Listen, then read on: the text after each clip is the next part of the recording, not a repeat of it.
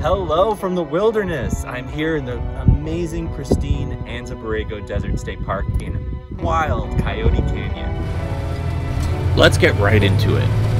We're crossing Coyote Creek for the first time, and it's just a shallow wash at this point. This is about 2.5 miles up the dirt road into Coyote Canyon.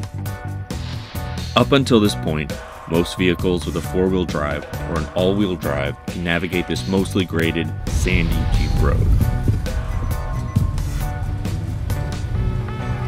Beyond this point, you quickly come to deeper sections of the creek, mud and rocks. And you really need a more high-profile 4-wheel drive vehicle from here on out. Woo!